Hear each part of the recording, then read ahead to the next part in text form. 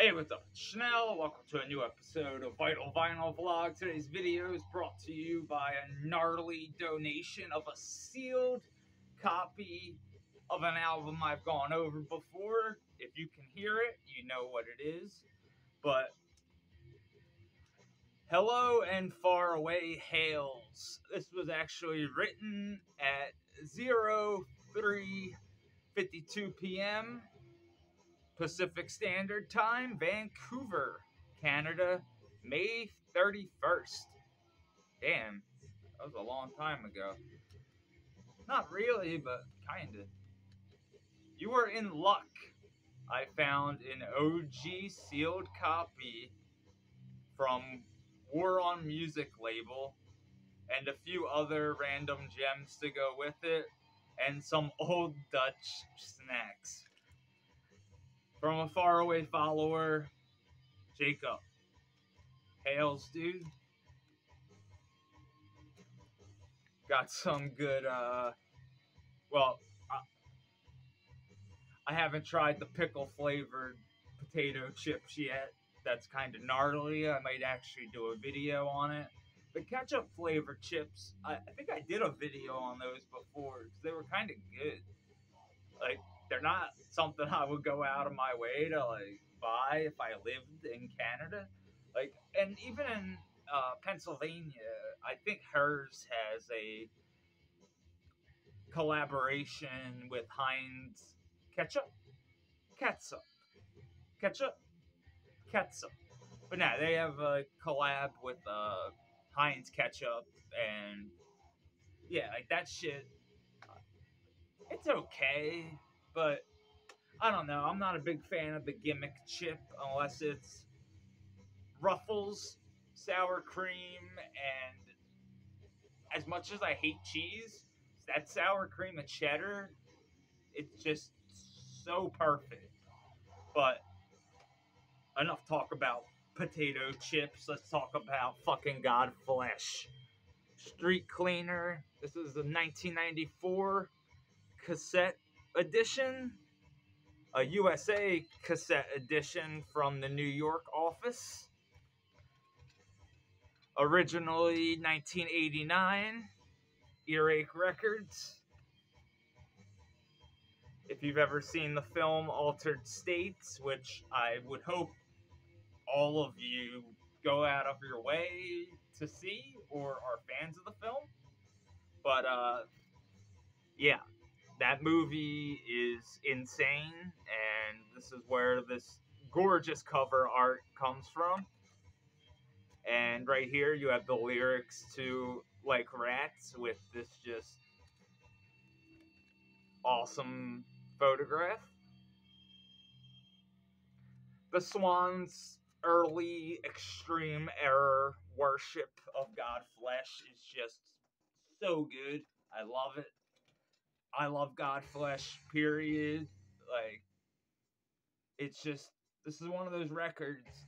I don't know why I don't have it on vinyl. I have, like, the live stuff. I know I pulled it out yesterday, which is kind of weird. Because I think I even mentioned how I don't have a physical copy of Streetcleaner. But now I do. Because I still stand by that my favorite recording is the Peel sessions. Because they're just amazing. And John Peel just... I mean, this split to begin with, I know it's no longer a split. I brought it up yesterday. Now you have to buy these separately, but like, come on, Carcass and legit the best Godflesh recording, in my personal opinion. Like, for real, Earache, that's a savage, just greedy move.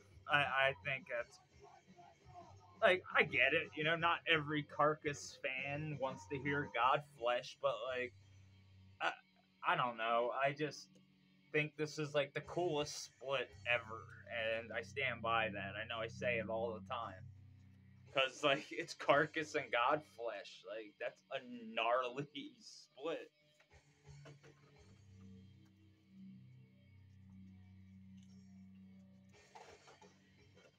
But when it comes to Street Cleaner, it's so ahead of its time, I think. Because, like, even when I was a little bit younger, one of my older cousins told me, like, because I was a big Nine Inch Nails fan, and he told me about a Ministry record. I think it might have been "The Mind Is a Terrible Thing to Waste." I really don't remember, but I know it was like it had that. It was like fear, but I don't know that much about Ministry off the top of my head, except for that dude Al is in it. I don't know, but anyways, like I remember him saying like, "Oh, if you like, Nine Inch Nails," because at the time, the Downward Spiral hadn't came out yet, so like it was Pretty Hate Machine, and I really liked Pretty Hate Machine, but my cousin was like, "Yo, like if you like this, like check this out," and I remember like distinctly there was a couple Godflesh songs on that mixtape because like when I got a little bit older and like bought this myself, like just because I kind of had like vague recollections of like liking what I heard, but I didn't really know like what it was. I just like remembered like because when I was younger, I would really go all out when I would get a mixtape. Like I would make sure like song titles would be in one color, band names would be in another color, so I wouldn't get confused. Like that shit, like I was in charge of making mixtapes for my mom's field hockey, like exercise, like segment of their practice. Like so, like they would, be listening to like Slayer and Iron Maiden and shit, like because I kind of have free reign. My mom was like, just put like up tempo songs that don't have curse words. I was like, okay, like, fucking A. So I got a chance, like, even at like a young age, like I was like probably at this point in sixth grade, and like I remember distinctly, like, I know it's corny, but like I put like "Run to the Hills" like on there, and I thought it was cool because I was like, ooh, like I wonder if any of these like girls even know who Iron Maiden is, and like I remember I put like some Misfits tracks on there, and again at the time nobody knew about the Misfits. Like when it came to like even in my school, I became friends with like one of my best friends ever because I was wearing a Danzig shirt and he had a Misfits shirt, but it was one of the OG Crimson Ghost shirts that doesn't say Misfits on the back.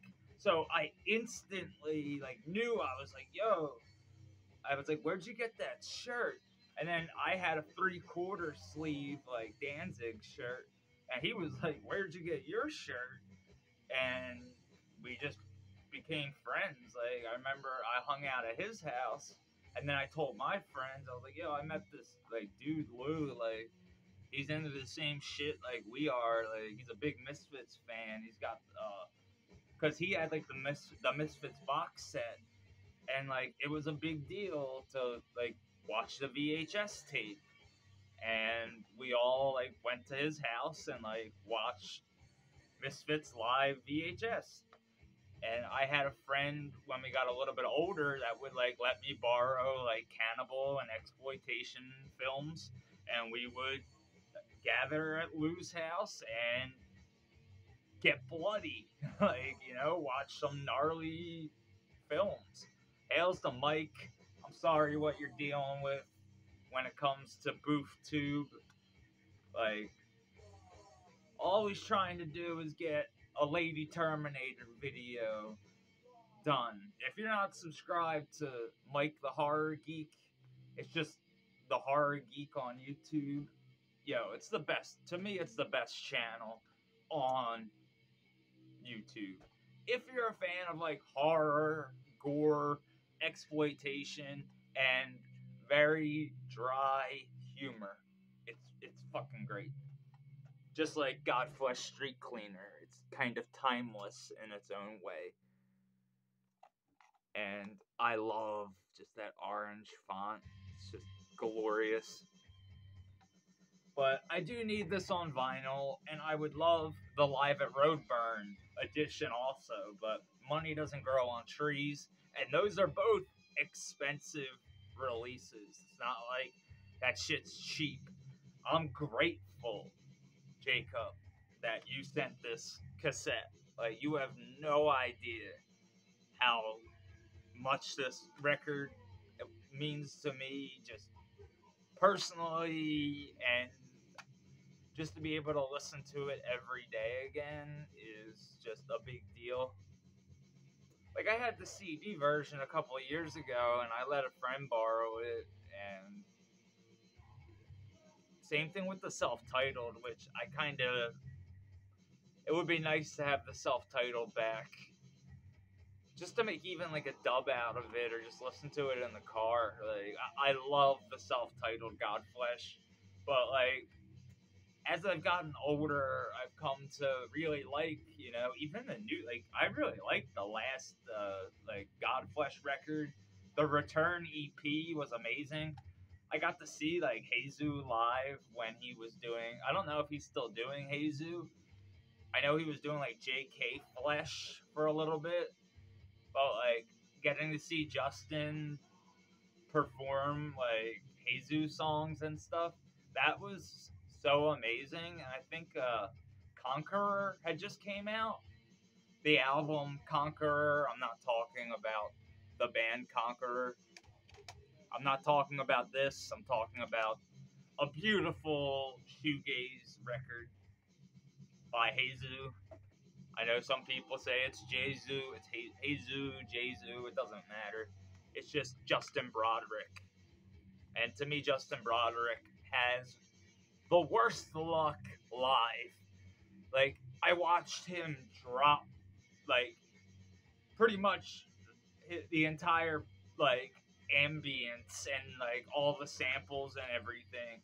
Like, he just seemed kind of nervous, and, like, he was setting up his laptop, and it was like it was in slow motion. I just saw that thing just fall over, and, like, it took, like, 25 minutes to get it, like, back hooked up to the PA and shit. And like, you could just tell Justin was like getting frustrated, but it was a great set and stuff. And I think it's one of the reasons I still get Decibel periodicals, because I kind of helped the publisher out, along with Albert. He like kind of had like passed out from the heat, and like kind of grabbed him. I was like, it's like he was in front of me with Albert, and all of a sudden he like fell back, and I remember like I kind of grabbed him. And I was like, oh, and because it was so loud, I like tapped Albert with my other hand. I was like, yo, like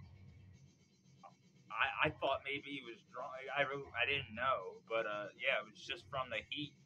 Like, we took him upstairs and stuff, and like made sure he was cool.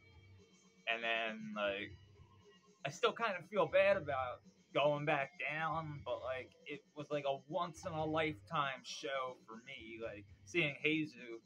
But, like, I remember, like, I was in, like, total addiction mode when Godflesh did their comeback tour, and I remember seeing, like, the show coming up. It was at like my least favorite venue in the city, but I was like, you know, if anybody can get me out of this, it's Godflesh. And I was on my way to the show because it wasn't sold out yet. And I was on my way to the show, but kept going those extra 3 exits, and yeah, didn't make it to the show. And I legit regret it. if you get to see Godflesh, like if you have the opportunity, I know I think they just played Hellfest. I'm not positive in France, but if you ever get a chance to see Godflesh, do it. This is the original drum kit from hell. Like, it's so oppressive. I love this drum machine. Like, it's just awesome.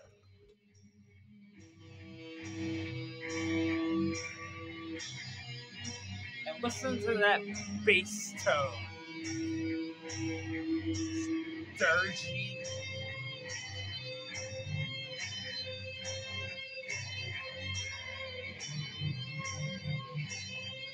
This whole part is so sick.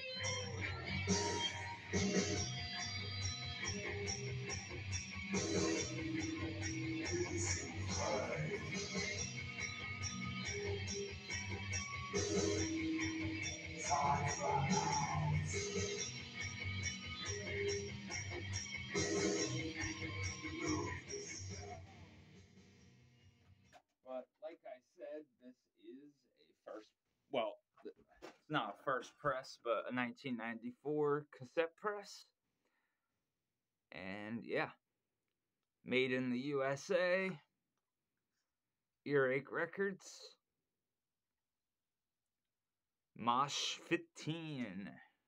1989 and 1994. I legit, for the first time in my life, kind of felt bad about like unsealing something like this because it was sealed and I was just like looking at it, but I was like, the music's meant to be fucking listened to.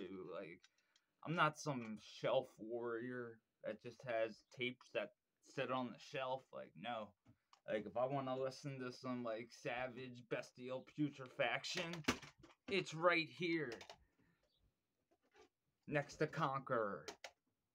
If I want to listen to some sadistic drive, boom. If I want to listen to some Weregoat, like, I could see what I've been listening to kind of recently. Some Hellhammer, Ceremonial Bloodbath, Crurifragrium, Eye Gouger, Vicious Blade, War Victims, which I need to go over soon, Vomit Rot. This fucking rules, but has nothing to do with Godflesh. So, back to Godflesh real quick. Because, like I said, to me, this is an absolute gem of a record. It's one of my favorite albums of all time. This is a bona fide classic, in my personal opinion. Uh, you might hate it. I fucking love it. But, you know, you have the machine, aka the original drum kit from hell, on rhythm. G. Christian Green on bass. Justin Broderick on guitars and vocals. And that's what I think is so awesome about it. And then you have Paul Novell on guitar on the second side of things. I forgot about that.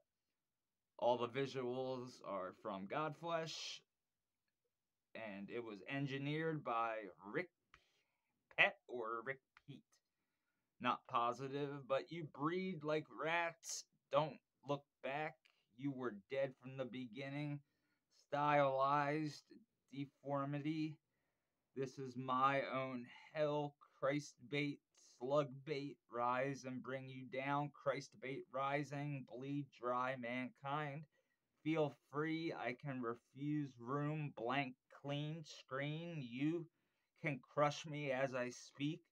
Right on rocks, what you feel, now feel this truth. Misuser, death dealer, abuser, motherfucker, effortless, we'll pray together. You taught me, and now you slay me. Vision, escape, we all die. Life, our life is expendable. Corruption in the goat herd. Flesh crumbles in the real world.